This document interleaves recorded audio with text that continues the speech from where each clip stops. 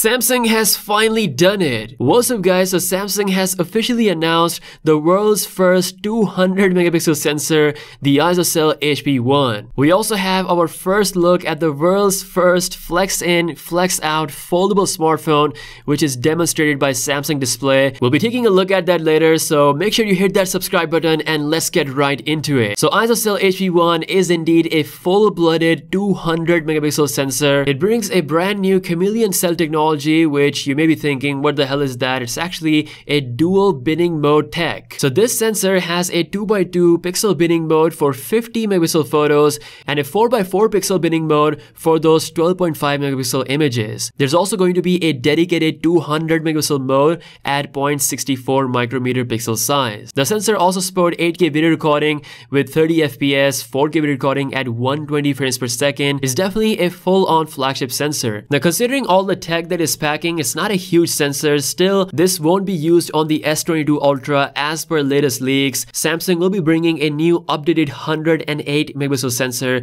for its own flagship. So who's going to use the ISOCELL HP1? Well, Xiaomi is going to be the first brand using this sensor on their Mi 12 flagship phone. Now along with this, Samsung also officially announced the ISOCELL GN5, which by its number, it sounds like a successor to the ISOCELL GN1, but actually is just a smaller version of the ISOCELL GN1, still packing the same specs, but with a crazy ultra-fast autofocus technology. I'm actually very excited about the ISOCELL GN5 because I really hope to see this sensor on next Galaxy A series in 2022. Also in the news, we have some breaking news regarding the Galaxy S21 FE. It seems like it's going to be delayed. According to John Prosser, the launch of this phone is actually slipped till October 29th. That is quite far away and pretty close to the S22 series launch, which is going to happen in the month of January. This potential delay could be because of the global chip shortage. According to South Korean media, Samsung has initially planned up to 10 million units for the S21 FE, and now we're just gonna see up to 3 million units. Based on the current situation, I think this is the right thing to do because considering the S22 series is coming in the month of January, I think 3 million units are fine for 2 months. Now lastly, we have the first look at the brand new tri-folding Samsung device.